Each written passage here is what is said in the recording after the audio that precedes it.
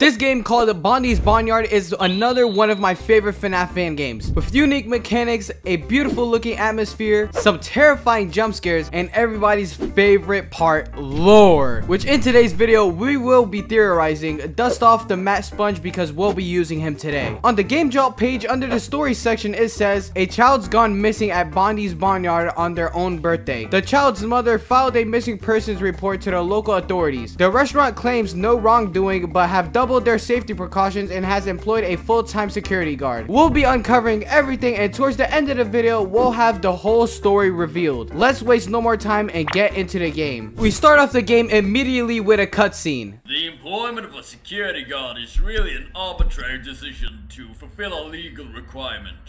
Bondee, Grice, 40, they're all equipped with a security system capable of tracking down any intruder. They can even hear a person breathing within a 50-meter radius. What about the cow? Koo the cow is different in that she is designed to care for a child who has lost their parents.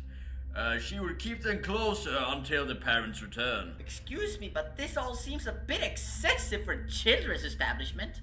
Well, even though the animatronic security system is very hands-on, they wouldn't be able to kill an adult. What about a child? What about a child? Oh my god. Oh, he actually killed a child. No, he didn't kill a child. Don't listen to what the guy playing the game says. The child is just missing, not dead. If you read the newspaper, it says that it was the only child's birthday party, so happy birthday. Continuing in the game, we play by the hour. So it's just one night, but separated in sections using the hour system. We load into the night, and immediately you can tell I was so confused. You are somewhere you're not meant to be. I guess you'll have to settle for the company of me. If the camera sees, freeze off, say cheese. Don't let them put you on your knees. What? Don't left click at all if the camera is on. The camera's not on. What? Again, the phone guy on this game is so trash. Like, why are you singing? Just help me survive. But that aside, if you see, we're inside Koo the cow, which means we are playing as the missing child that was on the newspaper. That could explain why he was singing, but couldn't explain how god-awful it was. We look around the room and it seems like we're inside of a bar. Kind of questionable how we have a bar in a children's establishment, but it's all fine. But it's actually just an ice cream bar. Again, don't listen to the man playing the game. He doesn't know what he's talking about. We also have two doors on the left and the right that we can use to protect us, obviously. That TV that we see on the wall shows the time, a phase, and the percentage. The percentage represents the amount of oxygen we have. The more it decreases, the more the phase gets sadder and sadder. In order for us to not lose oxygen, we have to press on the teeth of Koo and it opens up, allowing us to breathe oxygen, increasing the percentage. The mechanics for this game so far is beautiful. I really do like it a lot. Now for the things that are able to kill you. Starting off with Grice the pig. Grice has a middle pace footsteps. This is important later. That's why I'm mentioning his footsteps. He will appear on the left door, and in order to send away, just close the door. Once he leaves, you can lift the door back up, and also you'll gain oxygen from it, which I have no idea how that works. I guess his outrageous bacon breath gave us oxygen. The next thing that is able to kill us is actually the camera. The camera will rise and start looking at us. If we left click anywhere, then the security guard working at the place will shock us and we will die inside of Koo. So to beat it, just don't move or click. Now to actually beat the night. One thing about Grice the pig is that his footsteps will play 3 times until he finally approaches the door. Once he's there, close it and breathe until he leaves. If you do this, you won't lose any oxygen. You'll actually start gaining oxygen, and also on top of that, get the bonus oxygen you get for defeating him. If you do this every time, you will be good on oxygen for the rest of the night. But that's one animatronic I understood, not the camera though. Ah! What the hell just happened? Thank God after you die, it tells you what you did wrong. So I went into the next attempt ready. Well, I thought I did. Get out. Let's go. Oh my God, it turned on, but I got it done. Woo. Ah! I'm an idiot. Why did I? Oh my God. I'm an idiot. I'm an idiot. I'm an idiot. I'm an idiot. I'm an idiot. After I've died twice to literally the only 2 animatronics added into this night, I finally beat it. After every night, we get a cutscene, which means there's a story to be told here. Before we start with the cutscene, an important thing to note is that Koo is holding a chick, which I believe represents the child that we are playing as. I fully believe that. Let me just wait. Hold on. Yeah, that's more fitting to go over the cutscenes. We start off the cutscene with Mother telling us happy birthday and how she's going to allow us to go to Bondee's barnyard. And that's good because now we know how we ended up here. Write that down. Write that down. When we continue, something cool happens, and in the background you can see Mother. It doesn't have any significance to the story, but it's just cool to mention. Next is Grise asking us what he should build his house out of. Okay, straws, wood, brick. Should use brick. Of course. Thank you.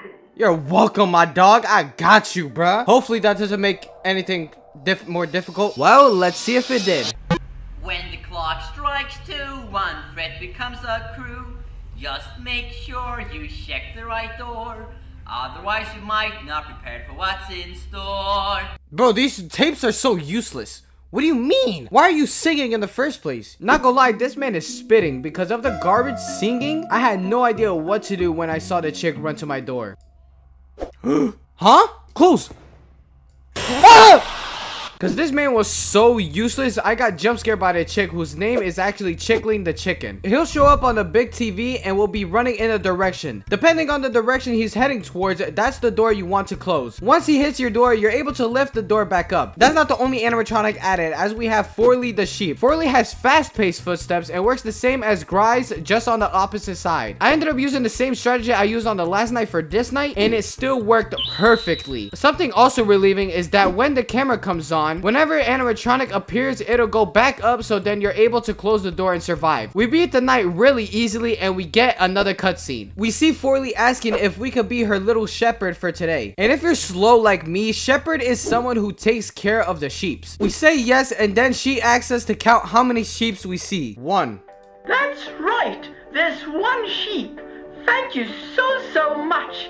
Have a continued happy birthday. It's my birthday today? Yippee! Do I have any idea what this means? No. I'm gonna make an assumption that it's a callback to us getting lost and needing someone to accompany us. Might be a stretch, but don't care. I'm MatPat. For night 3, finally the phone dude made sense. Might just be another friend whose goal is your end.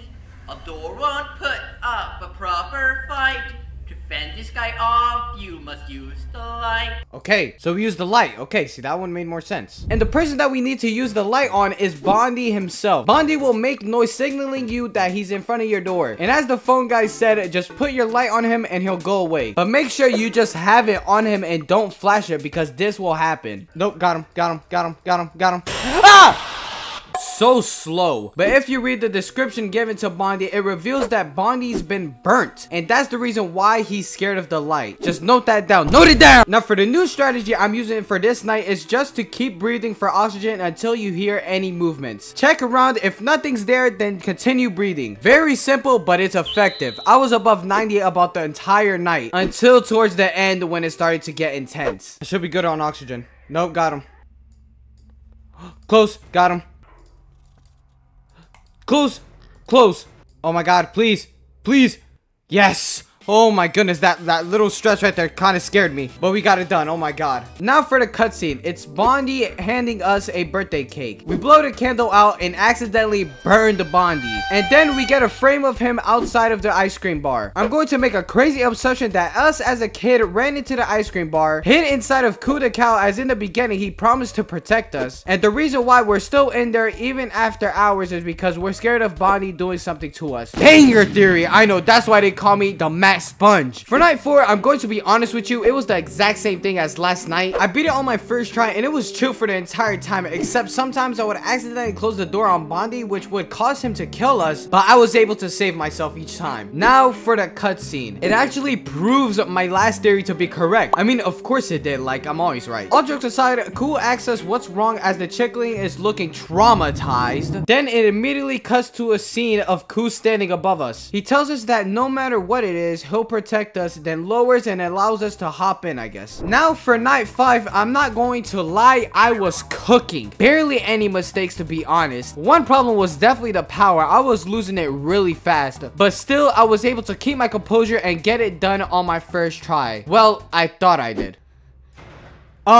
6 a.m? Wait, chill, you're being oh, I'm dead. Let me breathe. No!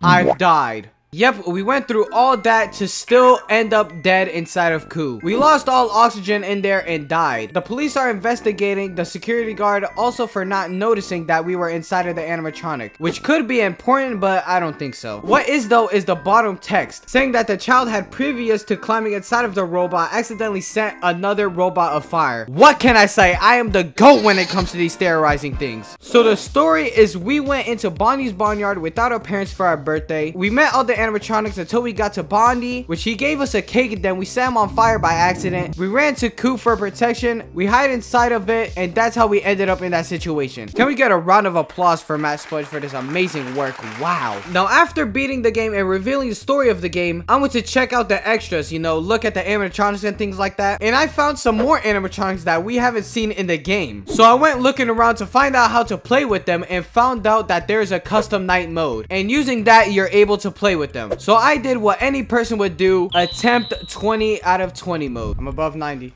Oh no, got him. Ah! God damn it, man. Oh my god, I'm so slow. That was slow. That was so slow. I should have clicked him first. That was on me. That was so slow.